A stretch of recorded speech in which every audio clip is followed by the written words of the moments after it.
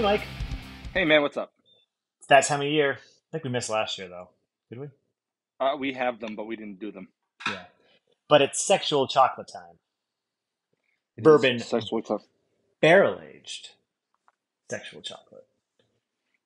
So for I those who guess don't I could know, do this that is too. by, what'd you say? I said I guess I could do that too. Yeah. Foothills Brewing. They're out of North Carolina. They make an Imperial Stout called Sexual Chocolate that our buddy Larry has been sending us for many, many years now. Every time they do a release of the regular, the bourbon barrel aged. They have coffee infused bourbon barrel aged too. We just love this beer. Traditionally, anyway. Traditionally, you can't win them all. You can't win them all. Do you recall one we had? I think maybe last year, or the year before. Yes. Remember, we did not like it. Remember that it was like a decade and a half old.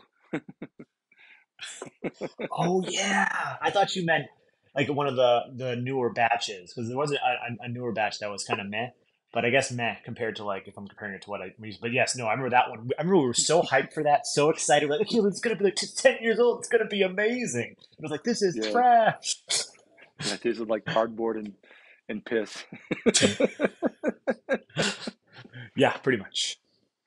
All right, so I mean, it looks like sexual chocolate, which is like a generally like a thinner stout.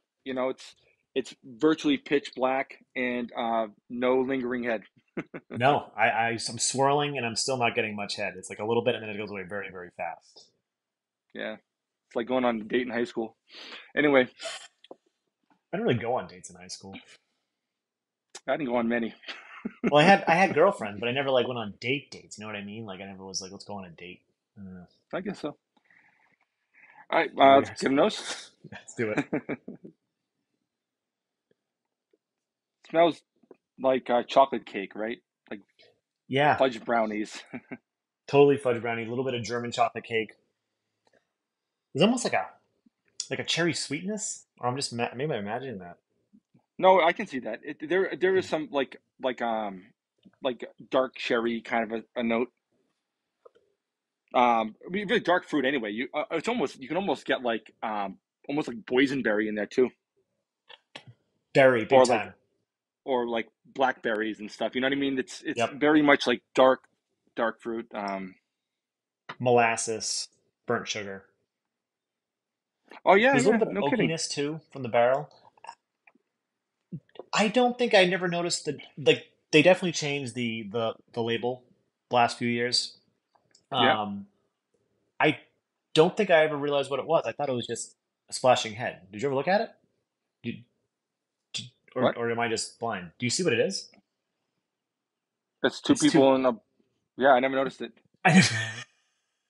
Yeah. Two people making out, Well, that which makes I sense mean, given the term, but I just never it noticed it. might be more than just that, so though. Yeah, I'm assuming they're doing more than just that inside the beer if they're swimming in a giant vat of beer.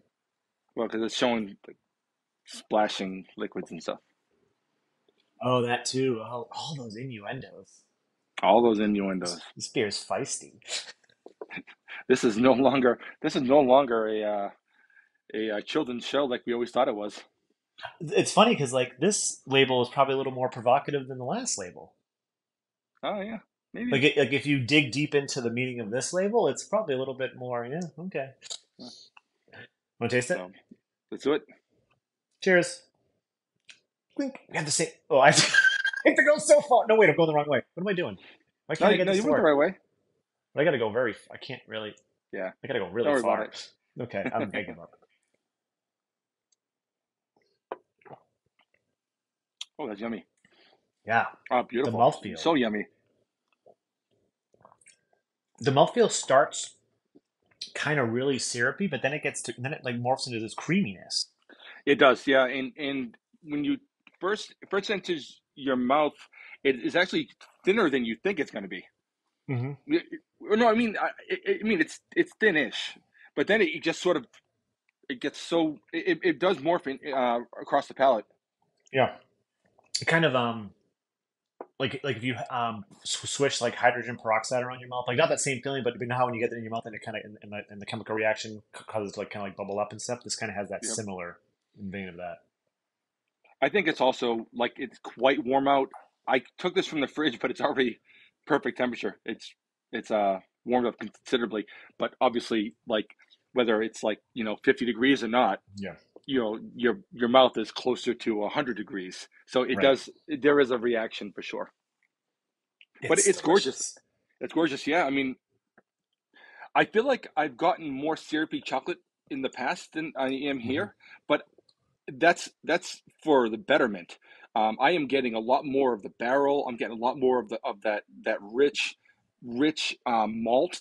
Yeah. I'm getting nice amounts of dark fruit. I'm getting a hint, just a small hint of that bourbon booziness. I am getting those chocolate notes. I am getting just almost like a hint of coconut as well. I mean, Sean, this is ridiculous. Hmm. And there's like that like the molasses caramel burnt sugar note that kind of goes across the palate. It gives this like roastiness. And then as I was talking earlier, I was just getting this like a caramel chew with like Yeah, roast. yeah. This is Yeah, honestly that burnt sugar. It's almost reminiscent of like that little bit of like a creme brulee, the top of a creme brulee. yes, You know, 100%. Yep. what I like that this isn't sweet. You know Oh what I yeah, mean? no, Like it's not. I feel I've always enjoyed them, but I feel like sometimes they're a little sweet. This is not. This is a nice chocolatey, but this is a stout first. 100%. This tastes like beer. You know what I mean? It Yep. doesn't taste like a dessert. It has those notes, but it is first and foremost a barrel aged stout. 100%. It's there's something about this that for the fact that it's also 9.6%, it drinks a little bigger. Like cuz you get most barrel aged imperial stouts that are like, 10 plus, sometimes 11, right? Sometimes 12. And for something that's 9.6%, I'm not saying this is like a sessionable bourbon barrel aged beer, but it's like lower than average, right? Oh yeah, but I really like it. I'm really into I love it. this thinness, and every time I pour it, I'm like, oh man. But I always enjoy it. But I think I'm honestly the body of this is exactly what I'm looking for in this time, especially, a lot of people don't look at warm weather as stout time. I don't give a crap, No, this is perfect.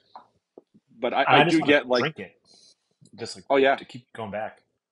yeah. Oh, I poured basically my whole bottle in here, and I've been sucking it down. I told Carrie I'd savor some, but I don't know if she'd even appreciate this. I mean, the problem here though is that it's so quaffable. It's so easy to drink. It's very approachable. Yeah, It's no nonsense, chocolatey, boozy, not overly boozy, roasty toasty, just no bullshit stout. yeah, it's weird. I find it to be like I could just drain it, because And it this is is cocoa it's so easy to infused. drink.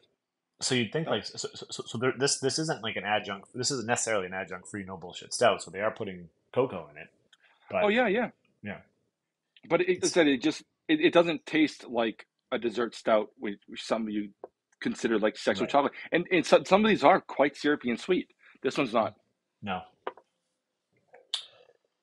yeah, I love it. Down in the comments, if anyone's got their hands on this year's sexual chocolate, the bourbon barrel aged variant of sexual chocolate that came out in this was bottled in November. It's now April. What do you think of sexual chocolate in general? What's your favorite year? Have you had one that's 10 years? That was great. Good for you if you did. But I'm looking for every year. I look forward to this, and now I think they're bottling and canning it. No longer bombers, but yeah. Down in the comments, let us know. Don't forget to check out nerdsense.net from there. All of our social media spots: Twitter, Untapped, Facebook. I don't know why I did that in a weird order. Uh, yes, That does bring up a good thing though. I love that this is in a 12-ounce bottle. same, same. Like the bombers were great, but then it would be very hard for us to do those to get two bombers, and then if we did them together, we'd have to split it. But yeah, this makes remote reviews much easier. I think I think they're either cans or bottles now, so it's perfect. Yep. Um, But yeah, like, comment, subscribe. Hit those notification bells. And I'm Sean. That's Mike. This is Nerdsense. Cheers. Oh yeah, thanks, Larry. Oh yeah. Wait, did John get me this? Thanks to one of you who got me this.